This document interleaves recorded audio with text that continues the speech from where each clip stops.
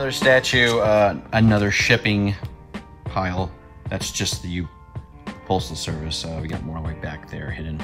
But this is what the video is for, and this is video 2 of the week. If you know what I'm talking about, you're in the Cantina. If you don't, shame on you. I'm going to put in the description how to join the Cantina on Facebook.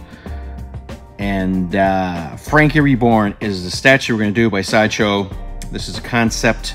This is concept stuff from beautiful artist Olivia. I am not going to destroy her last name, but I'm just going to call her Olivia, which I've seen some other stuff she does. Holy crap, she's an incredible artist.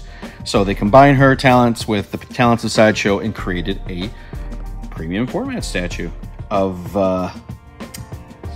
you know, Bride of Frankenstein meets the hooker of Frankenstein. Whatever, you can do whatever you want. I like it. It's something different. The colors are beautiful. I think if the box is right, what's inside should be exactly the same thing. And let's open it together. Absolutely beautiful. Pretty simple to put together. And yeah, she's gorgeous. Just push her out a little bit there. Everything looks like metal, but it's not. There's not a single metal piece in here. This piece here, yes, it does turn.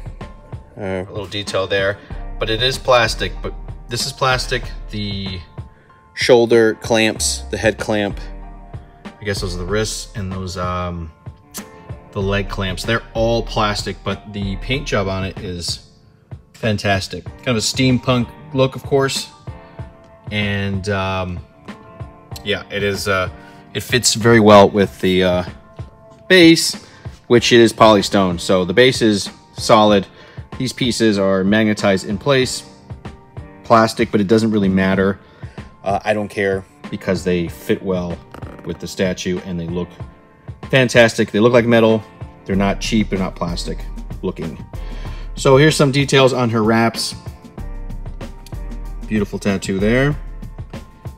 And the portrait's fantastic. Yep, very beautiful. It's just one of those unique pieces, you know. It's just they're not gonna make these very often. And let's do the back of her. See what I'm talking about? Very industrial, very steampunk. I guess that's a word. I don't know if people still use that, but not that big too. It's I say it's a average medium-sized statue. It's not really crazy, but that's about it. Very simple. Oh, another thing here too, guys, if you're into, I know a lot of guys don't like seams and stuff, there is a pretty solid one that goes through here, but it looks like her hairline, really. But on other angles, looks like they put her together that way. Just in case you don't like the seams. It doesn't bug me at all. There's not much really to say about this one, except if you like unique stuff, kind of universal monster, kind of steampunk again. I know I've said that word a million times. Please shut up. And you will like this statue. All right. Another one tomorrow. I'm going to put this one up somewhere yonder in the Sideshow area for sure, because I sold a couple pieces and we're bringing in the new ones for the next event next summer. If you haven't heard about that either, that's because you're not in the Cantina. Get in there. See you guys.